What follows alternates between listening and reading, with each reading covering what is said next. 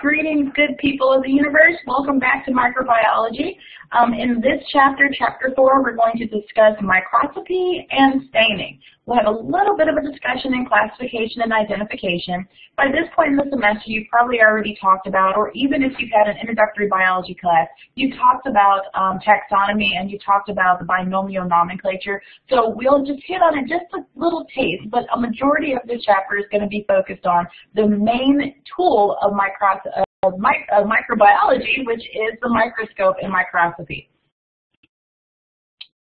So, and kind of getting you an understanding of exactly what it is we're working with, kind of like we did with the previous session in chapter 3, where we looked at the chicken egg and compare like the pox virus, staphylococcus, and then also looking at like a parasite, like a protozoan, the Giardia. So we're going to kind of do the same thing, except that we won't use images of different organisms.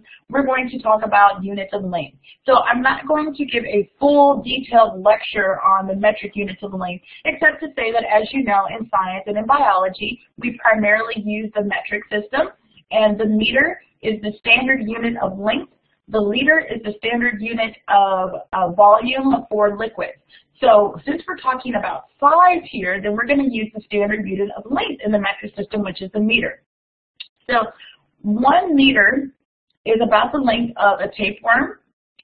And if we go a little bit smaller and go to 1/10 of a meter, so at 1/10 of a meter, we don't really have anything that we're looking at the microbiological application of the unit on there. But a decameter is about 1/10 of that. A centimeter, each one of the hash marks that are in a meter stick, so envision a yardstick is what we would call it in the U.S., but envision a yardstick or a meter stick, and then look at the little tiny hash marks that we have in there, and if you count them, they go all the way to 100. So there are 100 centimeters in 1 meter. And so when we look at that, the size of that would be like the diameter of a mushroom cap. So you're looking at about 12 centimeters for the diameter of a mushroom cap. Millimeters, if you go back to that yardstick, and the yardstick has the larger lines that were the centimeters, in between those centimeter lines are going to be millimeters. In fact, there are 10 millimeters in each centimeter. So if there are 100 centimeters and 10 millimeters within each one of those 100 centimeters, then that tells us that there are 1,000 millimeters in 1 meter. So on that meter stick, there are 1,000 of the really small hash marks. Now keep in mind that this level at the millimeter is the smallest that we'll be able to see with the naked eye. So examples of things that would be measured in millimeters would be the diameter of a bacterial colony. So on our agar plates, our nutrient agar plates, and we saw those different colonies from our testing of different places where we did our shoe and we did our cell phones, or we did the toilet seat or the inside of the toilet seat or the door handle, and we looked at our plates and we saw all those different colonies. The average diameter of a colony is about 2 to 3 millimeters. How thick a tick would be about 5.7 millimeters. So as you see, we're getting very, very small. Now once we get to the point of a micrometer has 1 million. It's 1/1,000,000th of a meter. So if we were to look at that on a yardstick, there'd be 1 million of those little tick marks on a yardstick of micrometers. But remember, we can't see them with our naked eye. So for micrometers, things that we would measure would definitely be that of cells, bacteria included, and also white blood cells. And down at a nanometer, nanometers are very, very, very small. So a nanometer is going to be about the diameter of the polio virus. So here's just another picture that's kind of showing the same thing, but it's showing you different organisms that represent those size. So what I'm asking of you now is to kind of refresh, for our exam, refresh your understanding of the metric system, because we will be discussing that on your exam. And then I also want you to just kind of explore and just look at some of these organisms so that you can have a frame of reference when we begin to talk about why the microscope is important and the relative size and comparison. So I'll just give you a second to kind of go over this.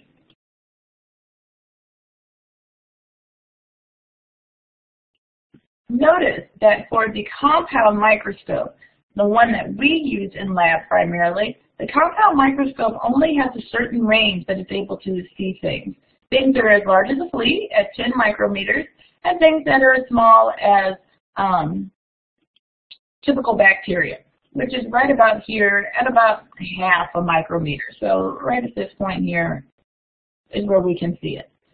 To see anything smaller than that, you're going to have to use a scanning electron microscope, a transmission electron microscope, or a scanning tunneling microscope for anything smaller than that. Electron microscopes, the two primary electron microscopes that are used in microbiology are transmission and scanning, because we're really not concerned with seeing molecules of water or amino acids or any of those other atoms or things like that. So that everything that we need to see we can use with a transmission or a scanning electron microscope. Notice how limited the human eye is as to what we can see. So the general principles of microscopy is that we're looking at wavelengths of radiation, specifically if we're talking about electron microscopy. Also, even if we're talking about light microscopy, we're still talking about wavelength. A good rule of thumb is that the shorter the wavelength, the higher the resolution. What resolution means is that it's the ability to distinguish two objects as separate entities from one another, so that you can see that even though they're really, really close together and they're really, really small, you can tell that they're two different objects. That's a little bit different than magnification, which is another principle of microscopy. Magnification is basically saying how big can we blow this image up, how big can we make this image for us to see it, whereas resolution is looking for more definedness to clear up those edges. And that's the job of the oil immersion objective on your microscope. And then contrast. Contrast helps us to be able to see the specimen against different backgrounds. And so in order to do that with our light microscopes, and even with electron microscopes, it's going to require some staining to take place. You'll notice when we look at the yeast cells, or if you looked at yeast cells in other classes under the microscope, we didn't stain them.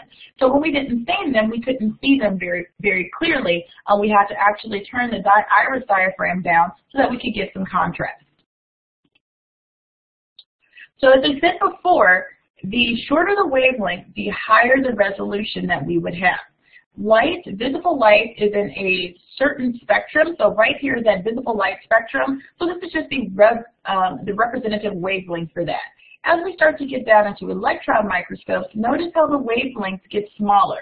So from crest to crest is a wavelength. And the shorter those crest to crest units are, the higher the resolution. So contrast is the difference between the intensity between two objects or an object and its background. Staining helps to increase that contrast, and the use of light in its phase increases contrast as well. So contrast is really just the ability to have an object, your specimen, specifically stick out for you. Now, our primary tool in an introductory microbiology class is the light microscope, specifically the bright field microscopes. We can use dark field microscopes, but we just don't use any in our class. And dark field microscopes are really useful for viewing things that you don't want to stain or you can't stain in order to get that contrast, because they'll stand out against that dark background. Bright field microscopes can be simple. And a simple microscope means that it contains only one lens. So instead of having the objective piece and the eyepieces that we have in our microscopes, which are considered compound microscopes, they just have one lens. And it's very similar to a magnifying glass. In fact, Leeuwenhoek used a simple microscope to observe many different microorganisms, so they're quite effective. And his microscope would be considered a simple bright field microscope. Now, the more advanced version of that simple microscope is a compound microscope.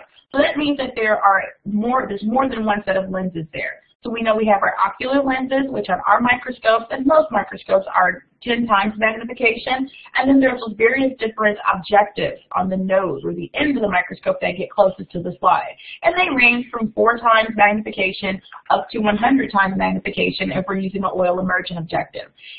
In order to get the total magnification, we have to multiply the magnification of the objective lens, whichever one you're using, whether it's 4, 10, 40, or 100, and also that of the ocular lenses. Using of the oil immersion objective is what helps to increase that resolution. So remember, when we talk about resolution, we're talking about wavelength. So it helps to make sure that the wavelength is a little bit tighter and that the light goes through the objective and isn't scattered or refracted off into the environment, that it goes straight through the objective and it gives a nice clear picture. And you've probably observed that. When you put your oil immersion objective down, what was once diffused and kind of grainy, you can kind of see a lot clearer now as a result of the oil and the increase in resolution because of the oil immersion objective. So here's a beautiful picture that is illustrating everything that I have just said. So when we don't have the oil that's in use, we're still working in an air environment, and light is one of those things that can scatter out. The light source, some of it's going to be refracted and lost. So not all of those light rays are going through the objective for you to view the image that's on your slide. So some of it's going to be lost, and it's going to reduce the quality of the resolution for the image that you see back in the eyepiece. When we have the oil immersion on there, so notice how the oil is on there, that nice thick oil, and this is one of the reasons why oil is one of those things in microbiology that too much of it is not usually a problem, is that we don't have all of those light rays that are refracted and lost off to the environment. In fact, there are more light rays, so there's more of a concentrated use of that wavelength that go into the objective lens so that you can make the picture a lot clearer and easier for you to see when you're viewing it under the microscope with your oil immersion objective. So other types of light microscopes that we're going to be interested in are fluorescent microscopes. Now, we won't use them in our class in introductory microbiology, but I think they're important to discuss because they are of clinical significance. Instead of using just regular visible white light as we use for our bright field compound microscopes, it's going to use ultraviolet light to source at the specimen. The specimen radiates energy back as a longer, more visible wavelength, and that UV light is going to increase the resolution and increase the contrast. Why I feel that fluorescent microscopy is important is because it has clinical significance. We can use it for immunofluorescence to identify various different pathogens and also to make visible a variety of different proteins. So in order to see things like syphilis and maybe even other spirochetes, we can use fluorescent microscopy. And here we have a picture of that happening. So I'm going to let you guys kind of look at this and see if you can kind of determine what's going on, and then we'll discuss it in just a sec.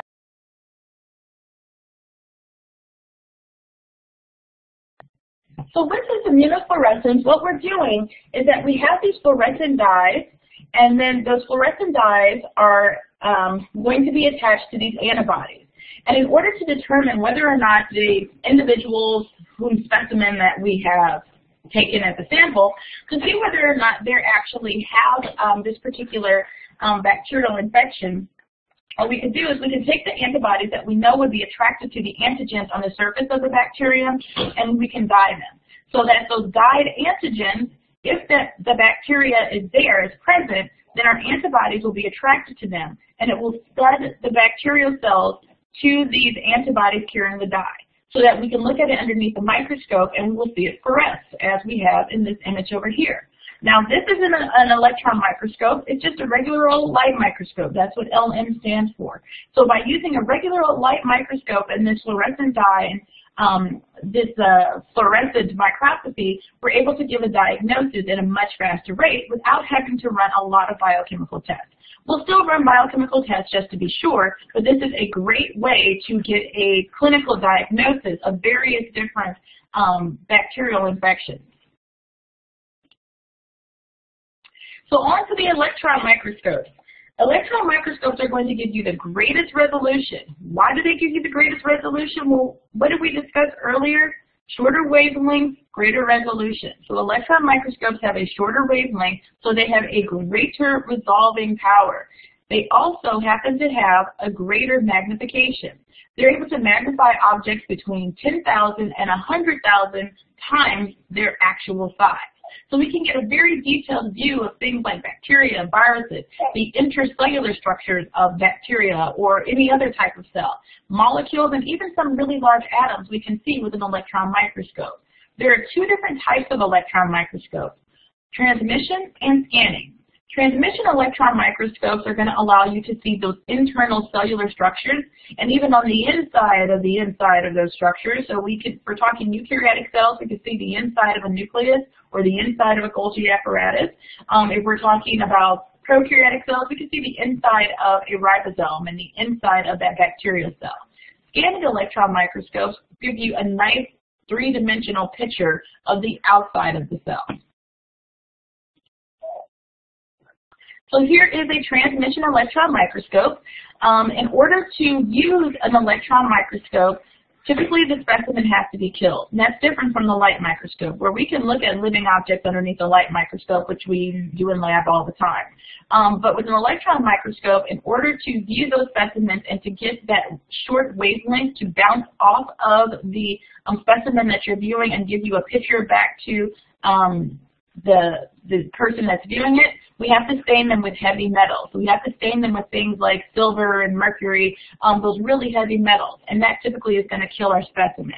In addition, for transmission electron microscopes, many of the preparations may require that we slice the specimen into very, very thin layers in order to view the internal structures. So one of the drawbacks of an electron microscope is that we have to kill our specimen, and the other drawback is that they're kind of expensive. So on the bargain basement version of an electron microscope, you know, the one that's on super clearance and not the name brand type, it's going to probably run you about 10 grand. So it's about $10,000 for the least expensive electron microscope. And then the price is just going to skyrocket from there. So here are some pictures of a scanning electron microscope.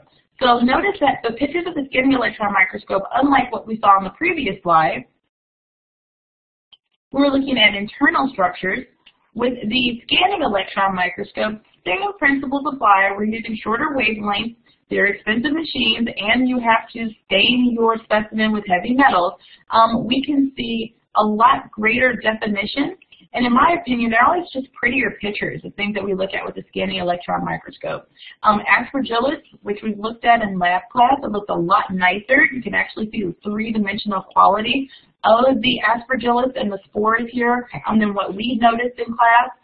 The same thing with the paramecium. You can actually see all of the cilia. That's as a result of the increased magnification and the increased resolution. And then we can see our individual balls of streptococcus. Typically, when we see the term strep, that means that these balls are going to be, these cocci are going to be in chains, and staph means they're going to be in clusters. And we'll talk more about that as we go throughout the semester. Probe microscopy on here, we won't be using probe microscopy on here, but we use it typically to look at things that are very small, specifically molecules, so DNA and enzymes or those proteins. We can use probe microscopy for that, and that's also a form of an electron microscope. So in order to see these different images, staining is required. And we talked about the limitations of staining with electron microscopes and that we have to use these really heavy stains, and that usually kills our specimen. But we also use staining with our light, bright field microscopes that we have in lab. So in order to provide that contrast, this is why we're going to be using that staining. And there are various different staining mechanisms that are just kind of a hallmark of microbiology. One of which we've already talked about very briefly in Chapter 3 is gram staining. But we also have acid-fast staining that takes place as well, that we do fairly regularly. But then there's also staining of endospores and staining of flagella. So there are other mechanisms and ways that we can stain objects in microbiology, and even in just an introductory microbiology course. So when we prepare a specimen for staining, and a lot of this is probably very intuitive to you or something that you've seen before, we're first going to want to put our culture on a thin film on our slide, and then we let it air dry a little. Now granted, it's probably not going to air dry completely. You may have some areas where it's still a little bit wet, but we then want to place it through a flame to fix it. So by heat fixing, and this is what this process is called, by heat fixing our specimen, we're doing two things. We're allowing the specimen to stay stuck to the slide, thing one, and thing two, since we're working with bacteria, we're also killing the specimen so we don't run the risk of contamination or of our microscopes or of anything else that we're using. So we kill it, and then we make sure that it's attached firmly to the slide. The basic principles of staining is that we use some sort of dyes, and these dyes are typically salts, and salts can carry a charge to them, whether it's a positive or a negative charge. What we call a chromophore is the actual colored portion of the dye. Anytime we use acidic, and let's go ahead and bring out the old highlighter. Anytime we use acidic dyes will stain alkaline structures. So the charge of these acidic dyes is probably a positive charge. Alkaline structures are things that are like hydroxy ions, and they're negatively charged. Basic dyes, on the other hand, are going to stain acidic structures. So the basic dyes can, and remember the old law that you guys learned, opposites attract. With you have a north end of a magnet and a south end of a magnet, they will come to each other. If you have a north end and a north end, they repel one another. So the same principles apply here. These acidic dyes can stain alkaline structures. Alkalines are bases. Bases are negatively charged. And this is just something from like a chemistry or from introductory biology course. So these acidic dyes are going to be attracted to a negative structure. Basic dyes are negatively charged. They're attracted to acidic structures. Acids are things like hydrogen ions, and they carry a positive charge to them. Basic dyes are more common because the cell surface of a cell is more negatively charged. If we go back to what we talked about in Chapter 3, when we looked at the membrane potential, the cellular membrane potential of a bacterial cell, the eukaryotic cell, and we said that their resting potential is at negative 70 millivolts, well, there's that negative number that we talked about. So the outside of the cell is negatively charged. So we want to have a dye that's positively charged that will be attracted to that negative charge of the cell so it can coat it. So that's why basic dyes are much more common. Simple stains mean that we just use one stain. So we're not using, a series of stains. And examples of simple stains, and there's usually a basic dye, crystal violet, which we've used, saffron, which we're going to use in our gram staining, and methylene blue, we use that to stain our cheek cells. So we just use one stain to stain our cheek cells. They're very useful in determining relative size, shape, and arrangement of the cells themselves. In order to differentiate between different classes of bacteria, we'll want to do what's called differential staining. So here's just a picture of some simple staining on here. So this is looks like malachite green for endospore staining, and then it looks like we have crystal violet that we have to stain these bacteria. Notice that we're just able to visualize them. We can see that we have some bacillus there, we have some cocci there, but we're not really able to tell who's gram negative, who's gram positive. We're just looking at the relative size and shape of these different cells that we stain with the crystal violet. Now, differential staining is where we're going to use more than one dye. So in simple staining, we just use one dye, just like a simple microscope is just one lens. With differential staining, we're going to use more than one dye. And in the word differential, what word do you see? Different, right? So you want to be able to detect differences between the cells that you've stained on your slide. So you're going to be able to distinguish between different cells or chemicals or structures. We're more interested in distinguishing between different cells. Common types of differential staining are gram staining, which we will do in class, endospore staining, and acid-fast and histological stains. We won't do either one of those in class, but those are just examples of it. Histological stains are where you're staining with various different stains to enhance different structures. So we use that more in at our level in anatomy and physiology.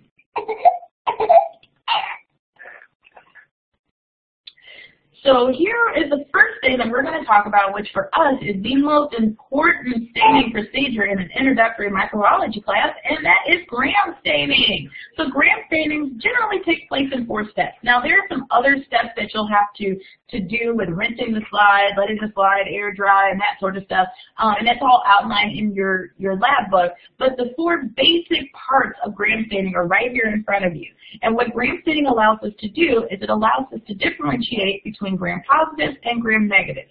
If you remember from Chapter 3, gram-positives are more susceptible, or they're more likely to be killed by antibiotics, whereas gram-negatives are less susceptible to be killed by antibiotics. They're more resistant to them. They have this outer layer that kind of protects them from antibiotics and detergents. So gram-negatives are generally more difficult to kill. And this is the very first process of our identification thing. So when we're trying to identify bacteria, this is the first thing, one of the first things that we'll do is that we'll gram stain it. So first things first, we want to flood our entire slide. So you're going to make a smear. You're going to make a fixed slide. So that means that you put your specimen on there, you smear it, you stick it through let it air dry, stick it through the Bunsen burner to fix it on there. And then the next thing that we'll do is that we'll flood it with crystal violet. So we put all that crystal violet on there, we rinse it off with water, and then what we notice, if we were to stop at this point, we would see that would just be simple staining, that everything on this slide is all purple. Okay, that's kind of like duh, because we just used crystal violet.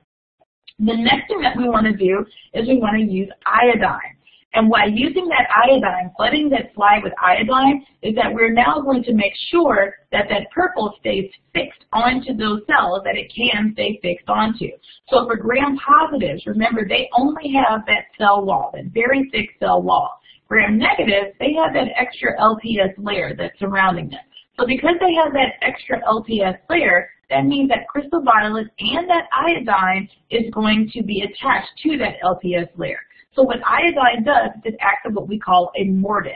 It helps to make sure that all of those cells on that outer surface remains purple. So after this point, if we were to stop our gram staining procedure at this point, everything is still going to be purple. Now we're going to start to get some differences here. So the third step that we have is that we're going to use ethanol and acetone, or we just call it an alcohol wash. We're going to rinse our solution with an alcohol wash.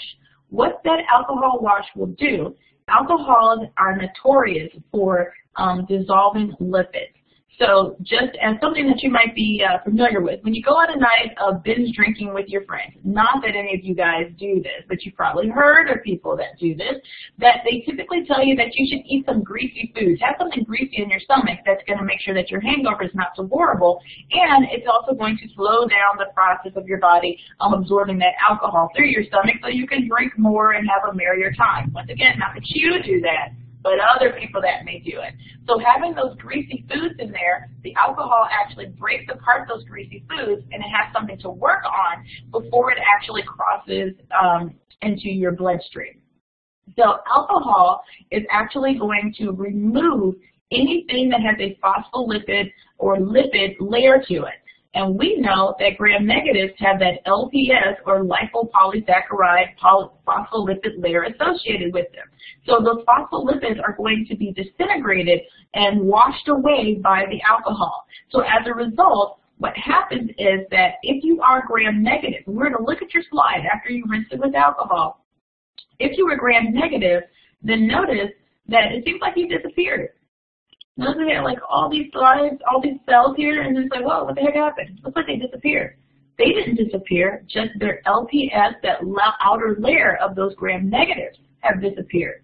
So the gram-positives are still there, and they're still purple, but the gram-negative cells are now colorless. So in order for us to see those colorless cells, we have to now stain it with safran. So the final step is to stain the slide with safran, and then rinse it with water and allow it to dry. And notice what we have now. We have these pink cells, or these red cells.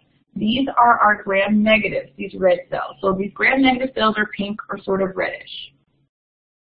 And we will be gram staining a lot in lab. And as I said before, this is a very, very important process in identifying bacteria. And especially for the students in my class, where we'll have two unknowns, which means I'm going to give you a test tube with some bacteria in it, and you're going to tell me what that bacteria is using this staining procedure and other biochemical tests. We'll talk a lot more about it as we get closer in the semester, but just to kind of start to plant those seeds in your head, that probably the most fun and interesting part of microbiology is the identification process, and it requires that we have a very intimate understanding of gram staining. So another type of differential stain is the acid-fast stain, and we primarily use acid-fast stains to stain things like Mycobacterium. Mycobacterium tuberculosis is a great example of that. So in gram staining, our colors were purple and our colors were pink, and in acid-fast staining, we have red and blue as our colors. So those would be blue and those would be red. Endospore staining is another staining mechanism. We will actually use this in class. It helps to stain the endospore with malachite green. We use steam to drive that malachite green stain into the inside of the cell, and we can actually see whether or not these bacillus, which many species of bacillus form endospores, and what we're particularly looking at right now is Bacillus anthracis, which is the bacteria that causes the disease anthrax. But these green jobbies in here, these are those endospores that we talked about in Chapter 3.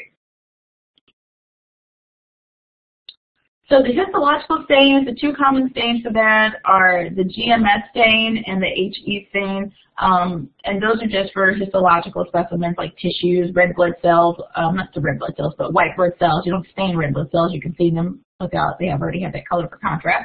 But for white blood cells, and you can stain the granules in them. So that's why when you look at the slides in AMP, sometimes the neutrophils for white blood cells look different from one slide to the next as far as color is concerned. That's why we never, ever, ever in AMP just use color as a mechanism or a rule by which we're able to determine one tissue type from another, because it just depends on what type of staining mechanism that they use.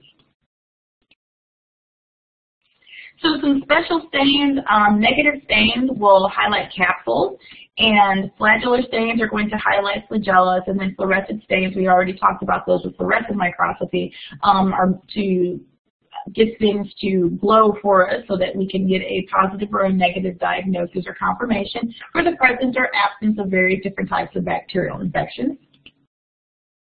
We will do a capsule stain, and we will actually use that capsule stain with Klebsiella pneumoniae. What we're doing with this negative stain or capsule stain is that we can take India ink and actually stain the background. So we stain the background so that the capsule surrounding the bacteria, and this is pretty much exactly what it looks like, except ours is black. We use India ink. We stain the background so that we can have the bacterium and its capsule be shown for us, so we can see the capsule that's surrounding it. And remember, the capsule falls into the category of a glycocalyx, and it's nice and tightly organized, helps to protect the bacteria, we believe, and it also helps the bacteria to adhere to different surfaces. And we're just highlighting that capsule. And then for flagellar stains, we won't be doing a flagella stain, but this is Ixochira Proteus vulgaris, which is an organism that we will work with in lab quite frequently. And we can see that it has flagella that are all around it. So we would consider Proteus vulgaris to be motile, which means it can move. Duh, it's got flagella. And we would also consider Proteus flagella's arrangement of flagella to be peritrixis, because they're all around. So we can use iodine or other mordant stains to help stain those flagella so that they show more contrast and you're able to see them. So here are those different stains that we looked at and we talked about, with simple stains, differential stains, and those three different types of them, endospore staining, acid-fast staining. So acid-fast cells are red and non-acid-fast staining cells are blue. And we use that for Mycobacterium and Nocardia and some other types of bacteria. And then we had our special stains here. As we have with every other time I put a table in your notes, this is good to make a note card off of, or it's good to have memorized, because it gives you at a glance of a comparison and a contrast of these different types of stains, and also what they're used for and what their results would look like. Now, staining for an electron microscope, very important, as I said before, we have to stain with heavy metals. The stains bind to the molecules in the specimen or to the background in order to give something for the electrons to bounce that wavelength off of in order to give us an image. So we have to stain with these heavy metals, so typically our specimen is going to die as a result of electron microscopy. All right, so the last little portion of this chapter is going to talk about classification and identification of microorganisms. We understand that taxonomy consists of classification, nomenclature, which is naming, and identification. That's important for us in microbiology because we want to be able to classify, organize, and name these various different microbiological specimens, even if we're just talking about bacteria. So we want to organize this large amount of information, and we also want to be able to make predictions about how these organisms or how an organism in one class is going to behave. Most likely, if we do our nomenclature correctly and our taxonomy correctly, actually, we'll find that many of these bacteria that are in the same class will behave in many of the same ways. Another reason that we have taxonomy, and there's an entire discipline that's devoted to this, is to understand evolutionary connections. So we have evolutionary phylogenetic trees and evolutionary phylogeneticists that are always looking at the relationship between different organisms and trying to understand those connections and how organisms are related to one another. So Carlos Linnaeus, you're very familiar with. He's kind of the father or the grandfather, if you will, of taxonomy. His classification system was based on very common characteristics that he could actually see. So it was more morphologically based. So if you had fur, you went into mammals. If you laid eggs, you went into, a different classification on there. So his classification scheme, although it's very archaic and sort of rudimentary, he was able to group organisms successfully. And he also was able to develop this idea of binomial nomenclature. Binomial means two, nomenclature means naming, so it just means two-part naming system. So your specific scientific name as a human would be a Homo sapien. You have the genus of Homo, and then you have sapien as your specific epitaph on there. Same process can also work for bacteria. So we have Staphylococcus aureus. Staphylococcus is going to be the genus, and then aureus is the specific epitaph. So although Carlos Linnaeus, his taxonomic categories were very broad, they still have a really good solid foundation in what we're able to do and been able to enhance on his work. So for Carlos Linnaeus, he really only follows two different kingdoms. So he said you're either plant or you're animal. Keep in mind that at this time we consider bacteria to be plants, so we put it in, flora. So you've probably heard those terms before, flora and fauna. Fauna were animals, flora were plants and everything else. Later on, we decided to expand that into 5 different kingdoms. And those 5 different kingdoms that we had were animals, plants, fungi, protists, and prokaryotes on there. At this point in time, and actually this is how I learned it in high school and in college, at that point in time, we hadn't really teased out archaea from bacteria. So we just kind of grouped them all together as prokaryotes. Later on, we decided to take animals, plants, fungi, and protists, put them in eukarya domain, and then the prokaryotes were broken down into the archaea and in the bacteria domain. So what Linnaeus' goal was just to categorize these animals and these plants in order to categorize them, to classify them, and to catalog them. Now, our modern goal is that we want to understand the relationships among these organisms. We want to see how this phylogenetic hierarchy is established. So what cells came first and how did some of their structures go off into the next generation to really show on a molecular level, the evolutionary or a DNA or RNA level, the relationship between these very vast different types of organisms and how they all fit with one another. So at this point, we have a much greater emphasis on the genetic material, and that's what has led us to this domain system of archaea, bacteria, and eukarya. So Carl Losey was the one of the people that helped to determine these domains, and he was looking at nucleotide sequences of ribosomal RNA, and as a result of his research, we have those 3 domains there. And the cells in these 3 domains also differ from respect to one another in many other characteristics, not just by looking at the RNA sequences.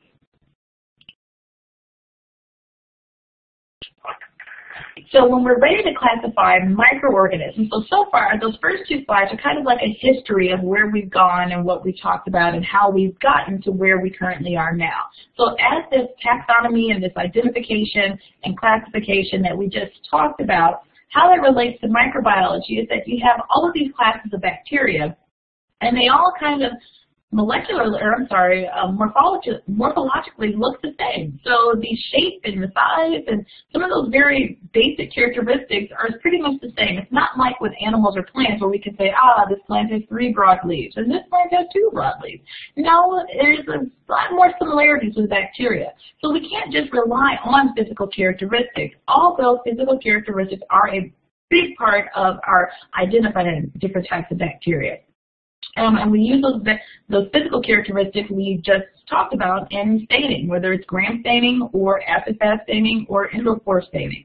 We can also run biochemical tests. So we can see what types of chemicals can these bacteria or these cells use for energy or use for various different purposes. What kind of byproducts do they have? This is also an important feature of your unknown. In fact, gram staining and running biochemical tests are the only 2 things that we're going to use to figure out how to identify this bacteria. More sophisticated and advanced ways of identifying and classifying bacteria and microorganisms are to run serological tests to see what antibodies they make and what type of antigens are studied on top of them. So we're looking at protein sequences.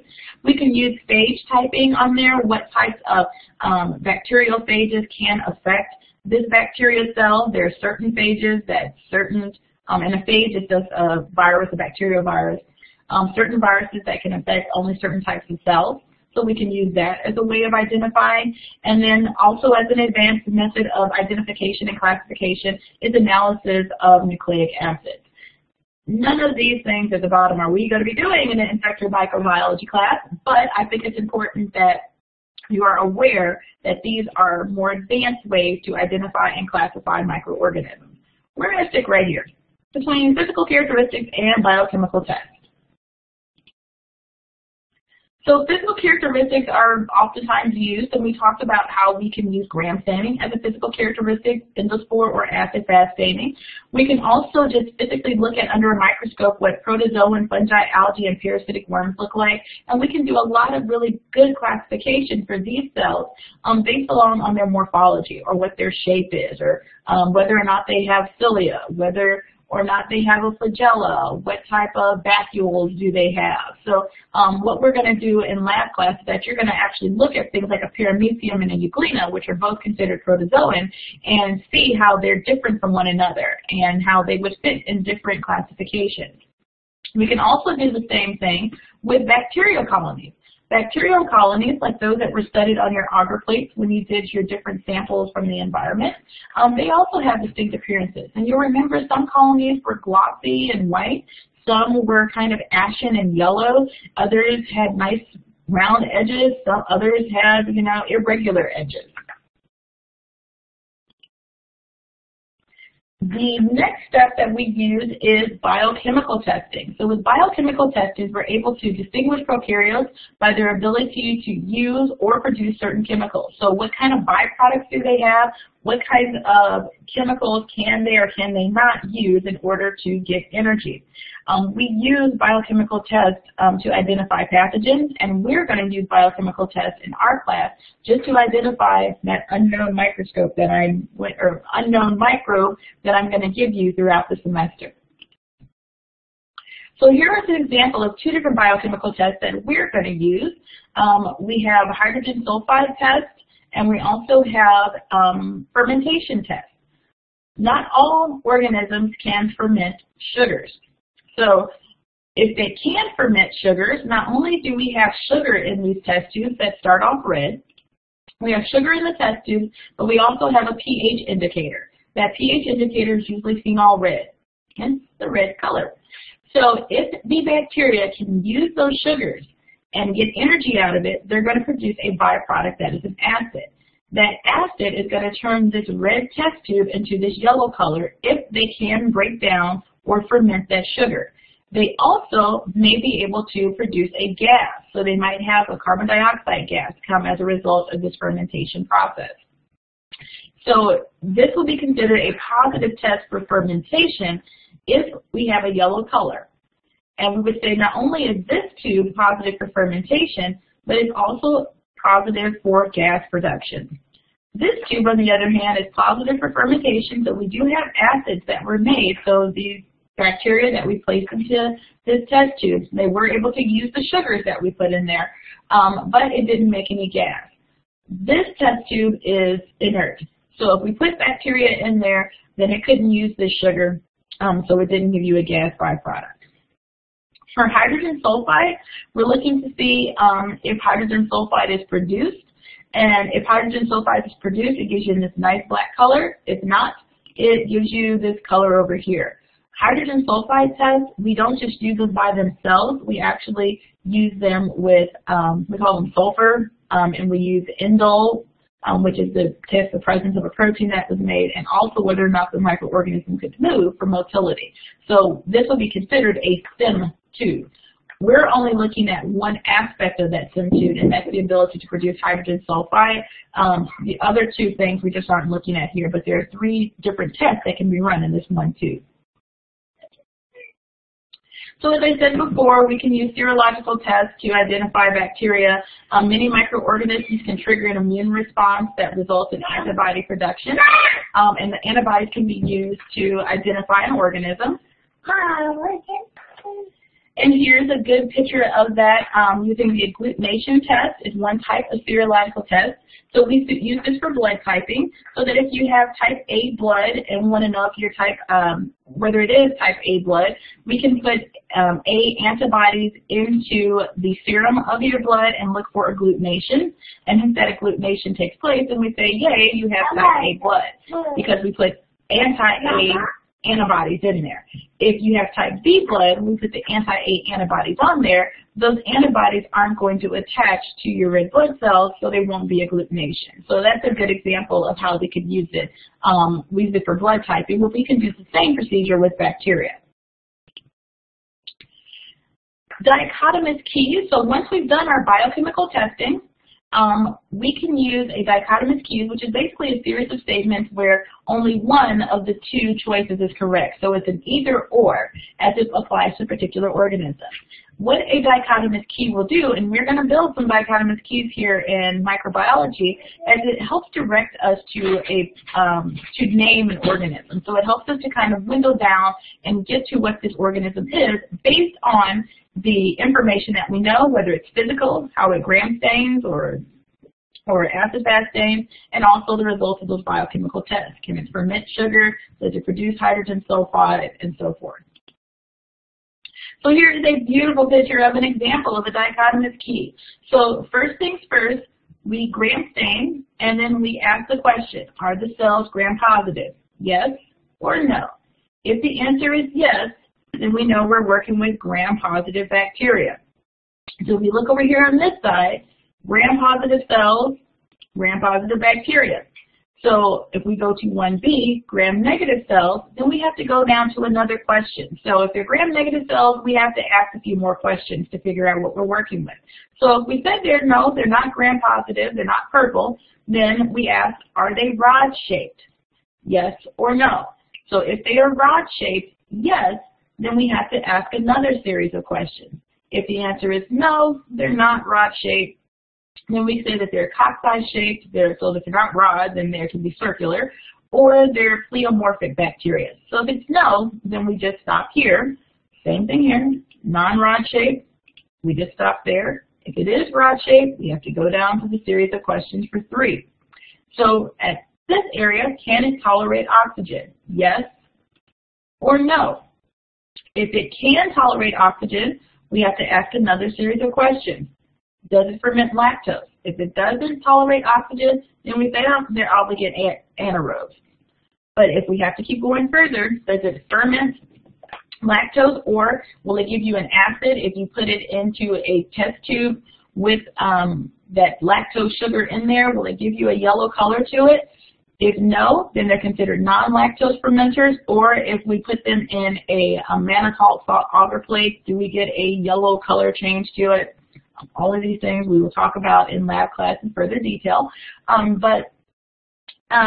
If it does ferment lactose, then we go do another biochemical test. And we say, can we use citric acid as its sole source of carbon? If no, then we have to ask, can it produce gas from glucose? If it can produce gas from glucose, then it's E. coli, Escherichia. If not, then it's Shigella. If it can use citrate and gives us a nice color change in that citrate too, then we have to do a hydrogen sulfide test.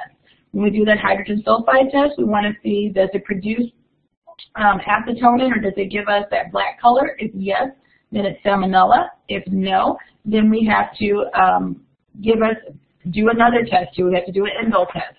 And so for that endo test, we say, does it produce acetone? If yes, then it's Cinerobacter. If yes, it's Enterobacter, and if not, then it's Centrobacter. So this is just a very simple example of a dichotomous key.